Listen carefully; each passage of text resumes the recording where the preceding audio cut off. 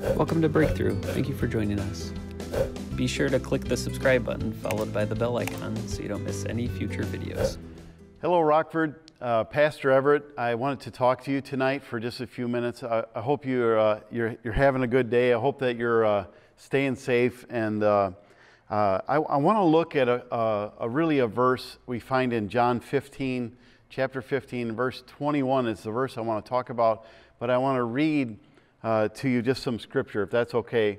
I'm going to be reading from the King James Version, John 15, verses 20 through 24, and we'll come back and talk about verse 21. Very relevant portion of Scripture. So let's just read. John 15, verse 20. It says, "Remember the word that I said unto you." I almost think it's like a parent. What did I tell you? What did I tell you? Yeah, as a parent, that's a good parent joke, especially when we got all of our kids hanging around so much nowadays. But what did I tell you? I told you before. I told you 1,000 times. If I told you one time, I told you 1,000 times.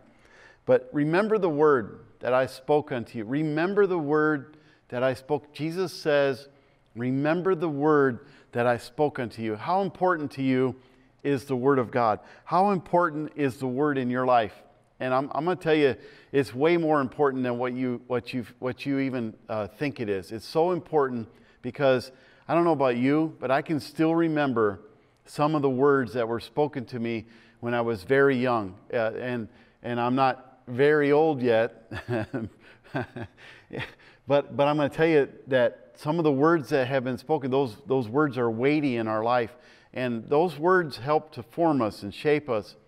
And sometimes the way we were formed and shaped by words that were spoken to us have really had some bad effect on our life and on our relationships. Jesus then says something. He says, the servant is not greater than his Lord. And I want to pause right there, because Lord right there is not saying Jesus. Because, you know, when we get saved, Jesus becomes the Lord of our life. He becomes the one who owns us. And we give our life to Him. That's what happens. But Jesus is not saying that in this verse. He said, the servant is not greater than his Lord. And so sometimes the things that are Lord in our life are not supposed to be Lord. We could say it a little different. Sometimes the God in our life is not God, the big G God, not the creator of heaven and earth, not the one who created all things. The God who guides us is not that God, the big God. It's some other God. And so then he says, if they persecuted me, they will also persecute you. If they have kept my saying, they will keep yours also. But all these things will they do unto you for my name's sake. I'm going to come back to that in just a second. Because they know not him that sent me. If I had, in verse 22, if I had not come and spoken unto them, they had not had sin. But now they have no cloak for their sin, no hiding, no covering for their sin, because it was revealed when Jesus came. Jesus said, I am the light of the world. And that's very powerful, because Jesus comes into my heart, therefore I become the light of the world. So we are the light of the world. It goes on to say in other places that a city set on the hill cannot be hid. So we have to remember that when someone turns the light on for us, we are then responsible, amen? Responsible for the light. He that hateth me, hateth my Father also, he says. If I had not done among them the works which not another man did, they had not had sin. But now they have both seen and hated both me and my Father. Amen? So let me just pray for us. Father, we pray that you would make this word come alive, that you would transform our heart, transform our mind, transform what we think about, Father. Help us to see with new eyes, help us to hear with new ears, and help us to be who you've called us to be. In the name of Jesus we pray. Amen. Amen.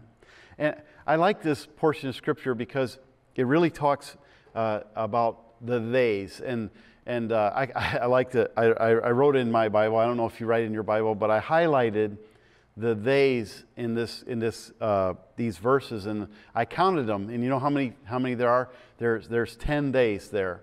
And those theys, 10 is actually the number of the test. You know, we have 10 commandments.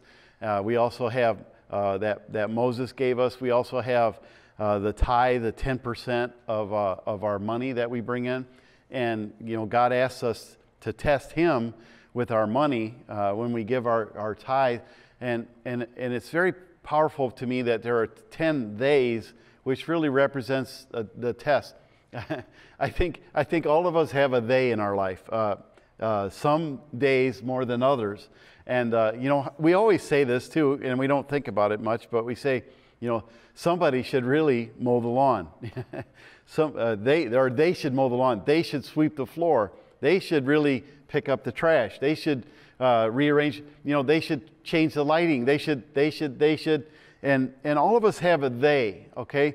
And the they, whoever that they is a test for you. Actually, they reveal something to us about ourselves.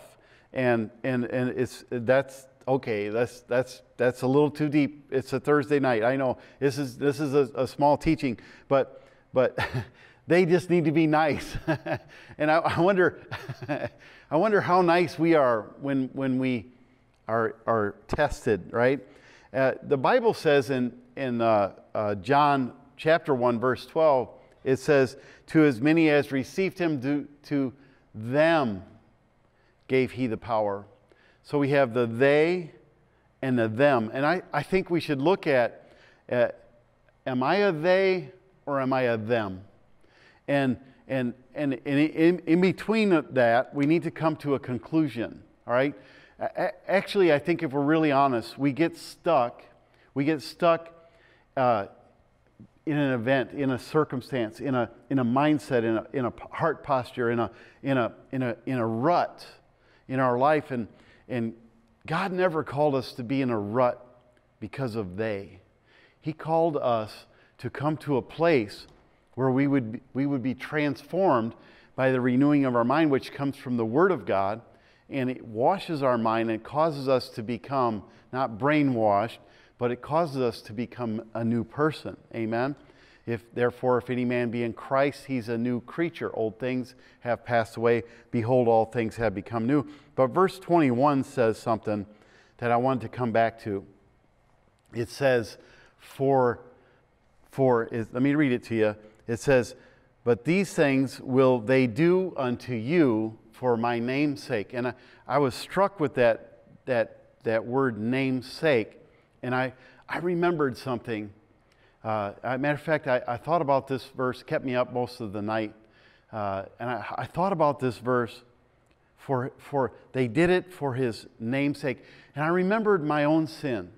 I remembered my own transgression. I remembered that I had to get down on my knees and say, "Lord, forgive me for my sin." And I transferred my sin from my own self to Jesus Christ. That transfer happened. And my Bible says, and I don't know if your Bible says the same thing, but it says that Jesus came to die for the sin of the whole world, not just me. And so I become so focused on me that I forget that they have the same opportunity that I had. And I found out in this verse that when you really break this out a little bit, you'll see that Jesus is they. So when they do something to you, Jesus is saying, "That's me." And so when I transfer what they did, because I'm going to tell you this, you will always remain stuck until you find the win, right? It's like, I'm gonna win the argument, or I'm not going to stop arguing. I'm gonna remain bitter until I find a reason to make somebody feel like I feel, so that I can then be set free. And that whole line of thinking is wrong. You'll never get better. You'll never feel better. You'll always remain where you always are until you find the win. And I'm going to say this. I come to church or I turn on the worship music, I worship God because I love Him. And I love Him because He first loved me is true. And I love Him because He has taken my sin from me because of what He did for me. And I love Him not for what He's going to give me, but because I have experienced that love in my life. They are Jesus. And so if I hate them or what they did or what they didn't do, if I find myself stuck hating them, hating the theys, I'm finding myself hating Jesus. Because the same God that saved me is the same God that will save them, or they have the same opportunity to be saved as me. So I must think of the theys as Jesus. Then I will see the win. Then I will be set free. Then I will be transformed. Then I will rise up. Amen? And that truth is so powerful. It's so powerful that if you really think about it, you could go back and pray about it and say, God, and I'm going to tell you right now, I feel the conviction of the Holy Ghost right there. We go back and pray about it. Say, God, I'm sorry. Because isn't it true that love always gives something that it doesn't deserve? It gives the recipient something they don't deserve. Love gives the recipient, whoever they are, whoever receives the love, gets what they don't deserve. So then I can say, God, I thank you that you gave me what I didn't deserve. God, I give them what they don't deserve. And that, my friends, is the transformation from the they to the them. I become a them. I become a Christian. I become a person who will be who God really has called us to be. Amen? Amen. God is good. Let me just pray for you right there. Father, in Jesus' name, I speak to everything in our life that has got us stuck. I speak to that right now in Jesus' name. I ask, Lord, that you transform the way we think about it so that we would rise up and be who you called us to be in this situation. And I thank you, Lord, for all you're doing. In Jesus' name, amen. Amen. My challenge to you tonight is that you would really go deeper, go a little deeper. Say, Jesus, I need it. Open my eyes to see, open my ears to hear. Help me to be it. Amen. What you've called us to be. We really love you guys. We appreciate you guys. We want to connect with you. So if you would go to My Breakthrough, that's all one word, .online, that'll take you right to our web page. You can connect with us by liking us on Facebook, subscribe to our YouTube channel. We have lots of teaching. We're live on Sundays at 10 a.m. right here in Rockford, Illinois, and also on Thursdays at 6 p.m. We're also live, and then we also have other times that we've been doing a live message to you. But we want to connect with you. We want you to partner with us. Help us to take messages like this all around the world.